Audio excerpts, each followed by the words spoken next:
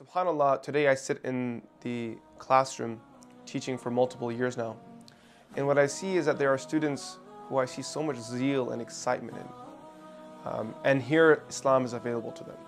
They don't have to think about going abroad and learning multiple languages and all of that before they're able to access Islamic text. They can run off the ground.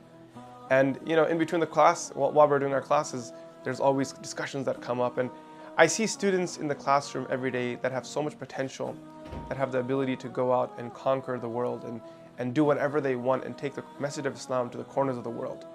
I see myself sitting there. And as many times as I think that, I could be doing this venture and that venture and be involved in this relief work and go and do this business thing, I look at the student and I think of the future of that student. And that's what gets me into the car every day and brings me back to Qalam.